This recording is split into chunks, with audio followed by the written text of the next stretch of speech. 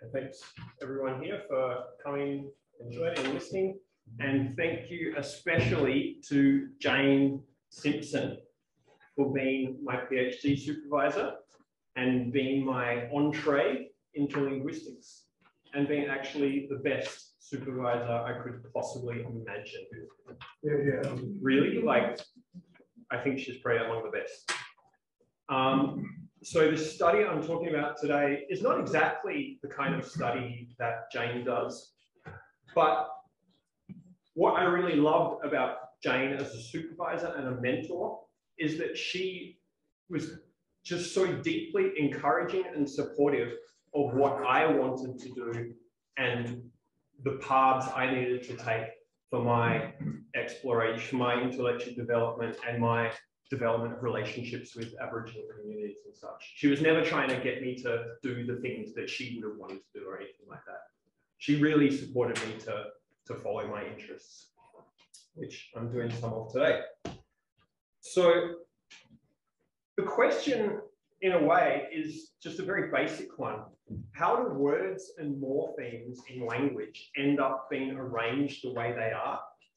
And there's very popular answers out there along the lines of that there's an underlying hierarchical structure applying at least to words, if not to morphemes. And in many versions, that's also a universal structure. And the answer I'm pursuing today is a different kind of answer where that arrangement of words and morphemes emerges from the interaction of cognitive and communicative processes. So Jane Simpson had a few things to say about this. Indeed, one of her greatest and very widely cited papers, Simpson and Withcott, 1986, Pronominal-Clitic Clusters. If you have not read it, you should definitely read it. In this paper, she shows that phenomena involving pronominal clitics, actually a range of types of clitics, really don't seem to fit well with the prevailing models of hierarchical phrase structure, and instead look more like linear sequences, linear schemas. I'm going to talk about schematic slots, which are occupied by the range of things belonging to a grammatical category, such as we see here for Woolbury, the auxiliary linear schema. Now, as part of these proposals for these linear schemas, which they actually mostly call templates, a key part of it was really about idiosyncratic stuff. Idiosyncratic meaning with specific morpheme allomorphs and particular morpheme combinations. Like the way in Warramunga, there's just different forms of the second plural object depending on what the subject is that it co-occurs with. So a lot of the emphasis was on these idiosyncratic combinations and schemas, but I'm going to propose linear schemas should think bigger than that. They don't just need to hang out in the idiosyncratic margins. We can have linear schemas as principled models of morphosyntactic structure. Because following on from some of that stuff about templatic morphology, it ties in with a bunch of stuff, but there's an overall tendency to look at hierarchical structure, to see hierarchical structure as being the motivated, principled form of linguistic analysis, whereas linear arrangements tend to be associated with being stipulative and language specific. And you often come across slogans like structures, not strings, where the real stuff of syntactic analysis should be hierarchical structures, and strings are seen as something relatively superficial. But I'm not going with that. I think we can instead have linear schemas that are very much principled and motivated. So I'm going to do a little case study looking at the humble noun phrase, which is widely proposed to have a hierarchical structure underlying it. So we can see here there's the different levels and subgroupings of syntactic nodes. And so the real fascinating fact is this underlying hierarchical structure, and then you have the range of possible linear, linear spellouts, which are almost sort of epiphenomenal. And here are some of those linear spellouts. So if we just take these four elements, the determiner, the number, the adjective, and the noun, there are 24 different ways you can arrange them in a linear output. But of those 24 ways, as is widely known in many, many studies, there's actually 8 of them which occur very frequently. And what's nice is that those 8 have a certain pattern which is encapsulated here, whereby the adjective is always at least the equal closest to the noun, and then the number is not closer than the adjective, and the demonstrative is not closer than the number. All right, but then you can flip, in terms of linear ordering, you can flip everything each way as long as it obeys that general hierarchy. And if you follow those principles, you get these 8 orderings, which are very widespread compared to the other 16 orderings that are relatively rare. Now, this paper came out in 2020, Culbertson et al., which blew my little mind like that guy down there, because in this paper, they looked at corpus statistics of these grammatical categories: number, adjective, noun, demonstrative. And they found a very strong pattern, which is basically can be called inter-predictability. It is that in terms of corpus, discourse, tokens of noun phrases, if you measure things in terms of mutual information, which is just like how predictably things occur together, nouns and adjectives occur the most predictably in particular combinations, whereas numbers are less predictable in how they co-occur with, how they combine with nouns, and determinants, demonstratives, sorry, I'm just flipping between the two, are the least predictable. And they talk about this in terms of the properties of the world, like the fact that Dalmatians have this permanent inherent property of being spotted. So therefore, the adjective spotted and the noun Dalmatian are more predictably occur together, compared to, say, determiners, which have no particular inherent relationship to the noun they're being attached to, right? So you can just flip back and forth between determiners linearly. And so this matches these orderings we find in languages of the world. You would be familiar with this order, say from the language Ket, or this language, which you're familiar with from Thai. And they showed when they measured inter-predictability, measured as mutual information, corpora of 24 languages, every single language had the same hierarchy, where basically the highest inter-predictability was indeed between the adjective and the noun. And always less than that was between number and noun, and determiner noun was the least inter-predictability. It also works between different classes of adjectives, where the way some types of adjectives are closer to the noun than others. Again, it lines up beautifully with inter-predictability measured as mutual information. So this is pretty cool. There's some fascinating connection between inter-predictability and the arrangement of elements in noun phrases. Why would that be?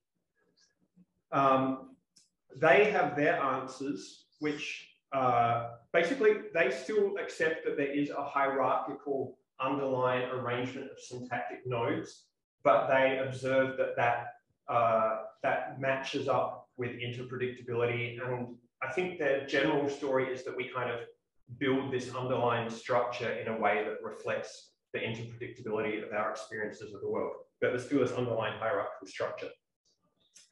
What I'm doing today is talking about a model of how you get from that inter-predictability to the linear orders.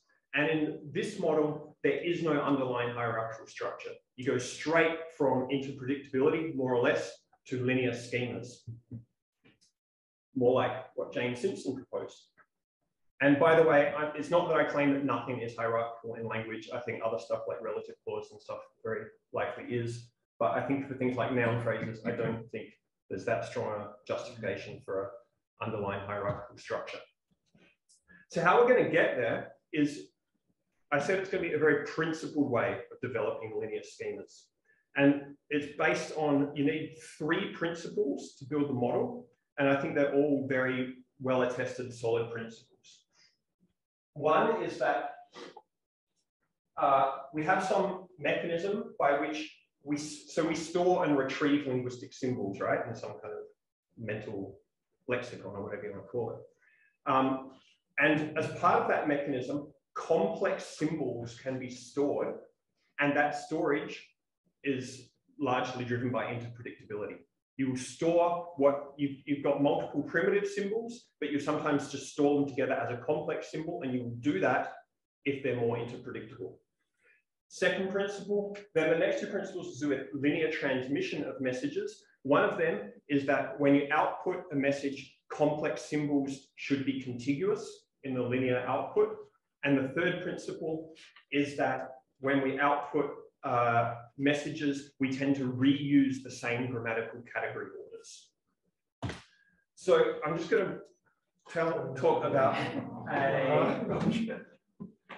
It's exactly 3 hours from the first time I did.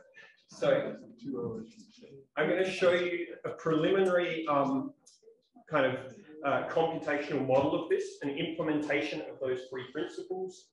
And this is something I've been working on with Charles Kemp, a colleague at the University of Melbourne. But as you can see, it's pretty dinky at the moment, right? This is just like the preliminary version. I'll hopefully it gets out.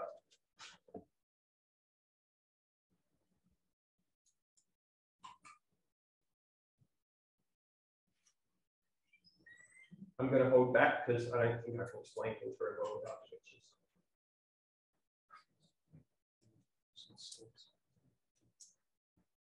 See, you needed to see this picture of a computer, right? Computational model, that's it. Okay, so it's a preliminary implementation, and I just want to caveat, we're just working with a toy input data set where we basically just developed these messages which all have a set of 4 primitive symbols, a noun, an adjective, a number, and a determiner.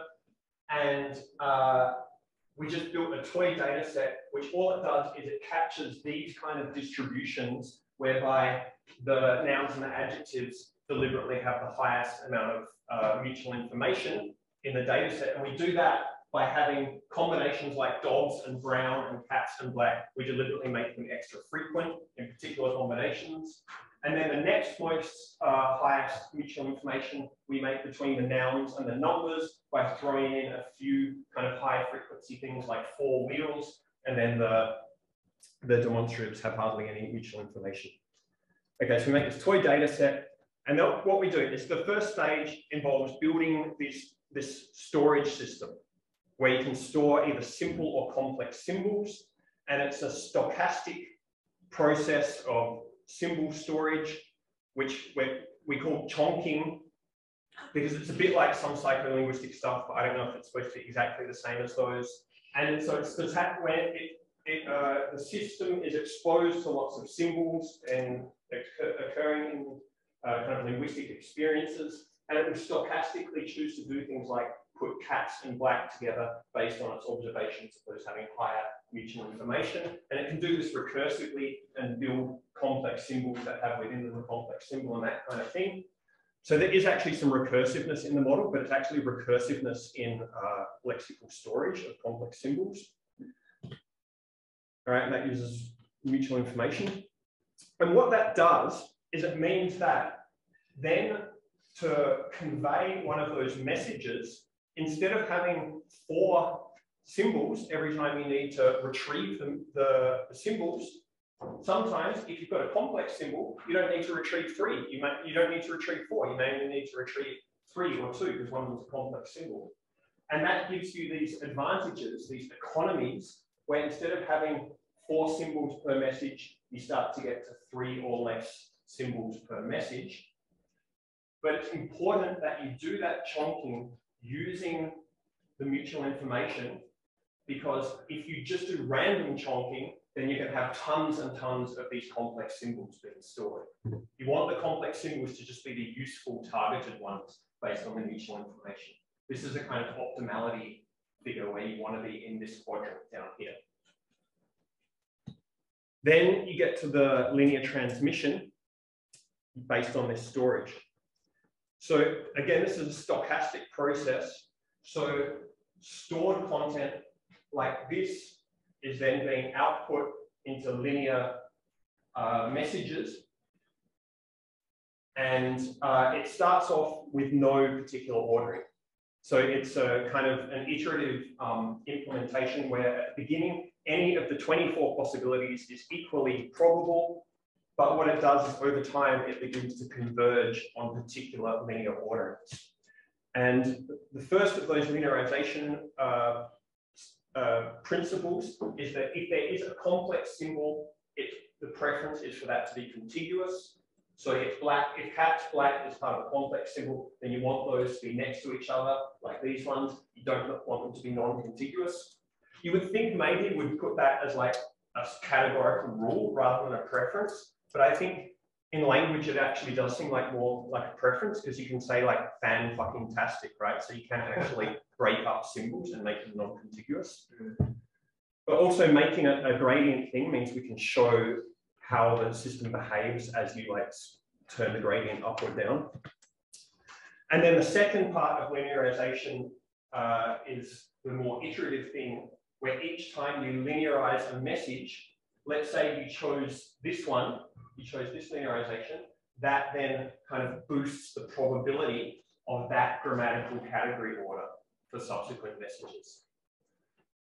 So these two principles, so I'm going to start by showing you that those two principles together do produce the same kinds of noun phrase ordering as what we find in natural languages. So those 24, this is 20 iterations of the system, and in each iteration, it gradually converges towards noun phrase ordering. And out of 20 iterations, 17 times, it converges on one of those 8 typologically preferred orderings. It doesn't work every time. 3 times out of 20, it converged on a typologically dispreferred order. But that's actually the same as natural languages, because those typologically preferred orders are tested in 83% of languages. So it doesn't always happen. And then how we can see these two principles interacting is you need both the principles to be in the model to get the natural language-like orderings. If you don't have the contiguity parameter, if that's at 0 or too weak, then you get all kinds of typologically dispreferred orderings coming out all the time. And if you don't have the consistency parameter, then too much of the time, I can't explain right now what that is. Too much of the time it won't get there either. And actually you can't have too much of the consistency parameter as well, for reasons that I also won't go into. But there's this whole thing which I call the sweet region, where if both the parameters are in force and you don't have too much of the consistency parameter, then you end up with similar word orders as what we find in natural languages. And one thing I like about the system is it is a stochastic variable system. So I talk about it converging on particular linear schemas. So the status of the linear schema in this whole system is it's just basically a stochastic probability that becomes more probable over time. And if you push that consistency parameter and run the implementation long enough, eventually it will become categorical on one particular word order. But also a lot of the implementations are non-categorical. They leave some variability in the ordering of the elements in the noun phrase. And that also is like natural languages, because I can't find any typological study of that, but lots of natural languages, I'm convinced, have some variability in noun phrase ordering. And my 3 minutes of use of the corpus of Google show that. So if you think about combinations in English, so we've got the adjective closest to the noun and then the number further away, right?